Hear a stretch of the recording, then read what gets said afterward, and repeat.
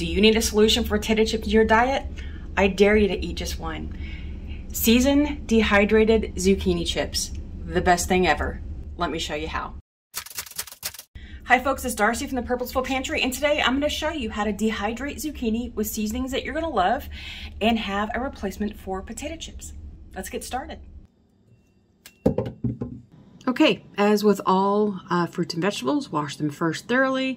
Then I go ahead and peel a couple of these because we like it both ways, peeled or not. We know that a good part of the nutrition is left in the peel, so you might want to keep them on there for the skin. Then I'm setting up my dash chopper to go to the lowest setting, which is number 1. It gives you about 1/8 of an inch slice. So you want these, if you're going to do potato chip replacement, you want these as thin as you can get them while still holding some shape. So these are about 1/8 of an inch thick at this point. So let's get going with all of them.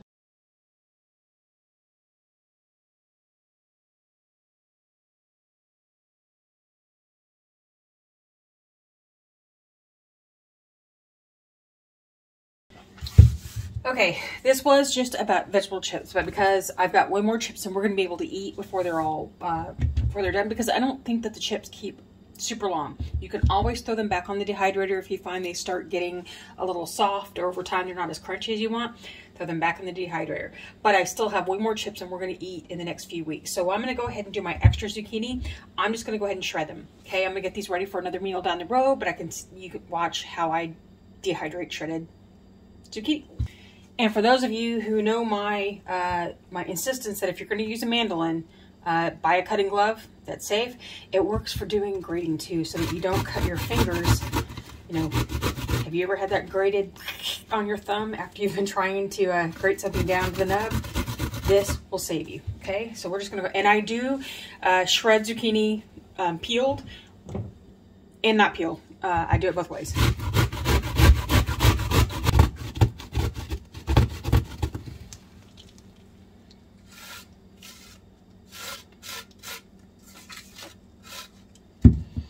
Okay, how much is this? That was 1, 2, 3, 4 zucchini. And I know this is liquid measurement, but it's easier than trying to do it all in cups. So if we take just a straight measurement without trying to get rid of the water, we're looking at about probably 5 cups of shredded zucchini. Now, when you have recipes, they're either going to call for just shredded zucchini and they're going to let you keep that moisture. Some may ask you to go ahead and squeeze out the excess liquid. It just depends on the recipe, so always try to make sure of that. So we've got approximately 5 cups of shredded zucchini, which will come out to about 1, 2, 3, cup and a half dried.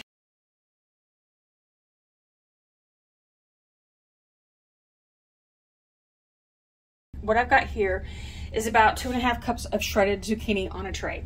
I did not use a fruit leather sheet. I used some of the more dense mesh that I have. It's fine, either way, whatever you want to use. What I wanted to tell you about is that zucchini shreds will shrink up incredibly. They will get really small. And while you don't want to worry about overpacking trays, you do have a thing where it gets too thick and it just can't dry. But what I'm going to do is every couple of hours after they've had a chance to start really drying, I'm going to walk through and pull them out of the machine. I'm going to stir them up so that there are no areas where if it gets a little thick and it can't get through here and dry well, I can make sure that things are getting moved around and shuffled around and done. Now, I wouldn't do this with berries and I wouldn't do this with other foods that really, really need some good circulation to get a good efficient dry, but because these shrink so much and coming through here and shuffling them around. Okay, so for our first tray of zucchini chips, I'm gonna try something a little different that I haven't tried before. I'm actually gonna use some barbecue sauce and just brush it on and see how they come out. Typically, you would use a powder to put on top, but you know, we're gonna try something different. And we're using Rudy's barbecue sauce, which is fun stories from this. I grew up right down the street from where Rudy started. It is a regional barbecue joint that started out as a small gas station. Well, it was the only gas station for miles in Leon Springs, Texas. That's where my grandparents lived for most of my life, and I would spend summers there, and we always went for Christmas and Thanksgiving. And that's where my grandfather met his best friend, George Strait.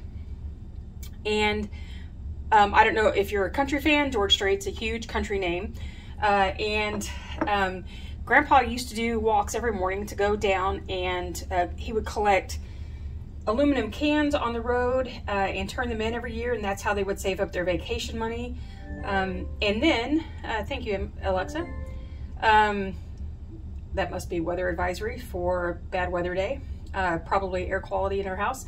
So Grandpa would go and walk, and then he would go down to Rudy's and get some coffee in the mornings. And one day while he was there, George and his friends had been out doing a motorcycle ride because they rode the back roads of Central Texas in the hill country back there. He lived there in the area. And so they stopped to have coffee at Rudy's too, and then Grandpa talked to him a little bit.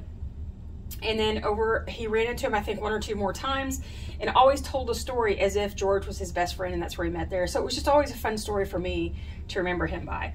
But Rudy's is a great barbecue spot.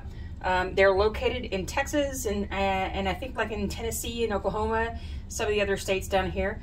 But I grew up on this barbecue and loved it back when I could still eat barbecue. All right, so what I've done is I have just spread a little barbecue sauce on these zucchini chips. And this is a little spicy. It's not super hot barbecue sauce, but it is a little spicier than typical barbecue sauce. They have regular barbecue sauce and they have sissy sauce for those who don't like the heat. All right, so we're going with that. And there's our first tray down.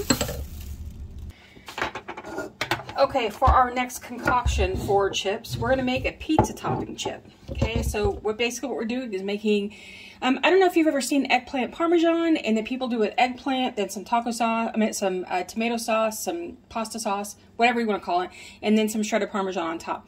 So I thought I would try a different version for the zucchini chips. So what I'm gonna do is I'm making up this concoction as we go.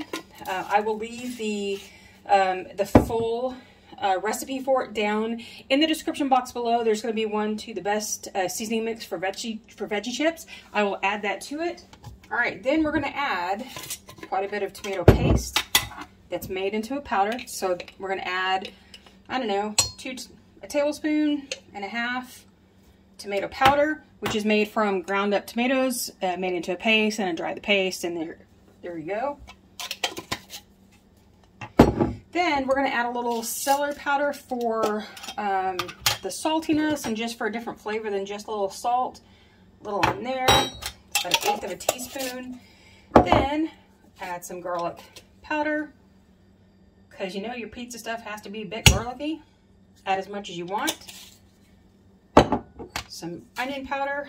I'm going to grind some more up. I'm almost out. Onion powder. Then some regular Italian herbs, because I don't have a good, I just have this pre-blend that we're still trying to use up, so a bunch of that. Then some pepper, as much as you like. All right, anything else? If you really like this taste of salt, you might want to put some salt in here, but we're going to go with it just like this. Oh, and what I am going to do, no, I'm not going to do it until after we're done here. I'm going to go ahead and get this ground.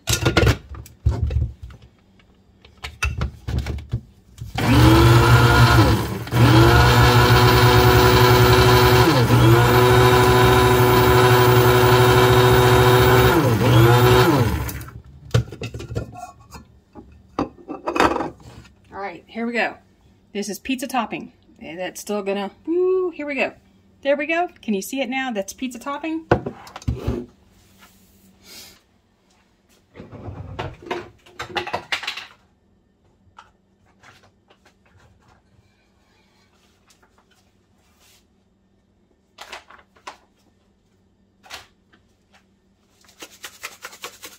And because for drying, especially if you're going to store it, I don't like using real dairy, so I'm going to use some canned Parmesan. You don't have to use this. You can use regular, and you can just throw it all over the kitchen like I do. So I use quite a bit because I'm going to like that taste in it. Then we're going to add about half that powder. Mix it up a lot.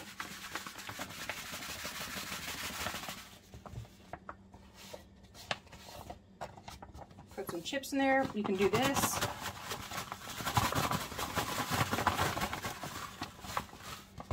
All right, so I've got chips that are really good and covered. So if you like that, there you go.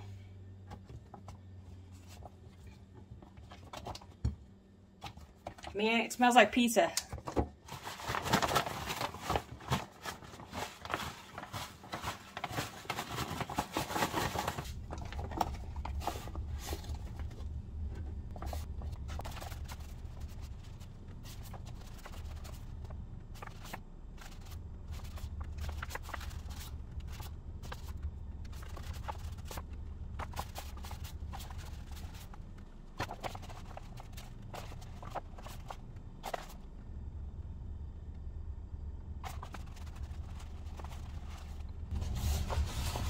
So the last ones I have here, I'm just going to sprinkle some on. Something that I do find is that because zucchini can be temperamental about the moisture, sometimes stuff will stick to it really well and then sometimes it doesn't. So you can do this in a bag or shake it just on top like this.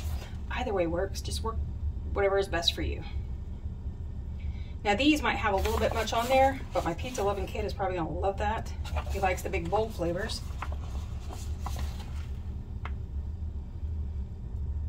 And if you think that you're gonna like a little less flavor, then put a little less on.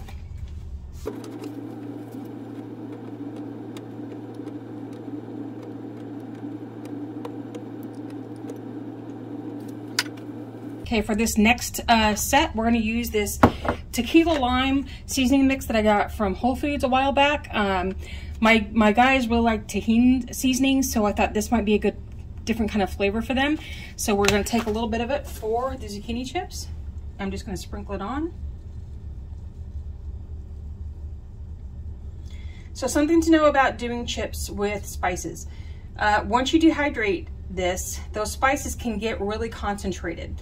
And for some of you, you may love that because you like the extra seasoning. For some of you, you may hate it because you may just get way too much sauce, especially if it's something like way too much seasoning, especially if it's kind of spicy. So what you're going to want to do your first go round, just do a little bit and then add more as you go. The next time you know that you can add a little bit more.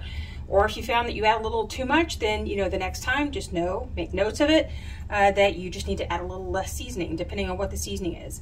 Now I could go back and do this in the baggie just like I did the first one when I did the pizza sauce, but I decided that I'm just gonna do it this way.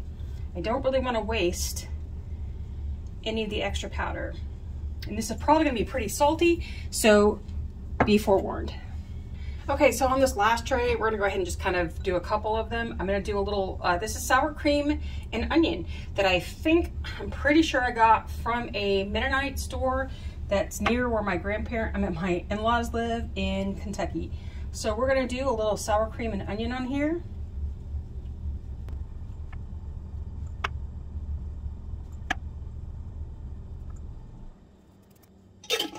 And for this last one, we're going to use a little taco seasoning mix.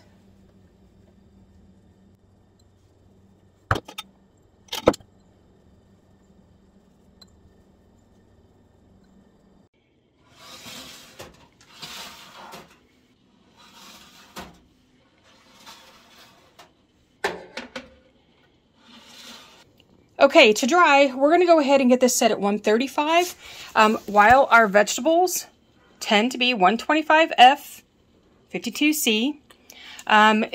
We are wanting these chips to be a little crispier, so we're going to dry them a little faster because we want the crisp. And I understand that it means I'm going to lose a little more vitamin A and C out of the zucchini shreds, but I'm okay with that for right now because this is our focus. This was the extra. This is going to go into the bulk of all the rest of what I have. It's going to be okay. So let's get started. This should take anywhere from 4 to 8 to 10 hours, depending on your machine, your humidity, how much liquid, how much moisture is in your zucchini, etc. All right, here we go. About 8 hours later, we have pizza chips. We've, sampled. We have, these are the taco seasoning, I think. These are the barbecue. These are the, oh no, this is taco seasoning and sour cream and onion. This is the tequila lime. Then we have our zucchini shreds. Okay. So what I'm going to do now is pull these out, allow them to come to room temperature, and then we're going to test and store. Okay. The important part about doing zucchini chips is that you let them cool off before you test them, because while they're warm, they still may be pliable and not quite crisp, and you want a good crisp chip. Okay. Barbecue sauce. Thumbs up. We've tested them. We like the barbecue. Because this barbecue sauce happens to have a little kick. The kick doesn't kick in till the very end. So you've eaten this chip and you go, oh, it's okay. And then all of a sudden there's this little pop of kick to it, and that was good. I would have put a little bit more barbecue sauce on these the next time I do them, because this was the first time I tried the liquid. I'll put a little bit more on. Okay, to store these, here's what I'm going to do. I have these little silicone zipper type bags, and for storage, for long term, these are not okay. For quick, you know, we're only going to have these for a week, not even that long. These are probably going to be gone over the weekend. All I'm going to do is go ahead and put these in. These are silicone versus plastic, so they're going to be a little more airtight than just a regular plastic bag. And then we're just going to store them in like this, okay? This is not the perfect medium, but this is going to be good enough for what we're doing this for, okay? Set these here. This is the chili lime. No, the tequila lime, my least favorite of all the ones in here. And it's not because it's not good, it's just my least favorite. Here we go, we're just gonna load these up. You can see they are crisp, snap easily. So it is sort of like eating a little Lay's potato chip that has a bit of texture to it. If you have problems that you're trying to pull them off your sheets, okay, and whatever mesh you're using, or if you decide to put this on fruit leather and they're not just coming off easily, don't just break them all apart. You can take your sheet and just kind of bend it, okay? And what that's going to do is it's going to break that, it's going to break where it's touching, where it's stuck, and then you won't have to worry about these breaking up. And it makes it a little easier in the end to collect them and throw them into your little storage bag. Now you'll see some of these I did a seasoning on both sides, some of mine landed on one. That's totally up to you how you want to do it. You can work it however you'd like. We're going to combine these two because they don't need two separate ones. This is sour cream and the onion. This is taco seasoning. I think with the taco seasoning, I might have added a little more salt. Maybe that is the difference in it. And because my taco seasoning doesn't really have much salt in it. So here it is. These worked out really well. We like them all. And I'm going to put these together because we're good that way. It'll be like a little mixed baggy surprise. But again, totally crispy. This is really like eating a Lay's potato chip without the salt and with a little more texture to it, so when you bite into it, it doesn't just kind of disintegrate. Okay, the last one. You can see a few more of these are missing. This was our favorite. We loved this pizza version. So it's basically, we did both sides of it. It's good pizza flavor all over. You've got the crunch of the zucchini chip. These are by far our absolute favorite. So pizza, zucchini chips. But what I am going to tell you is if you store chips, no matter how you're storing it, and you find that they're not crispy anymore, throw them back in the dehydrator. It's fine. Another hour or two takes out whatever residual moisture that you collected, makes them crisp again, and you can go ahead and enjoy them later. Alrighty, here are our shreds.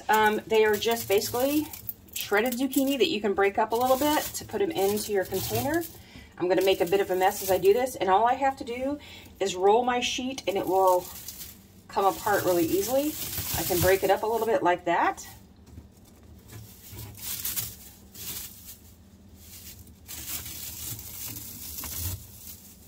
Okay, there you go.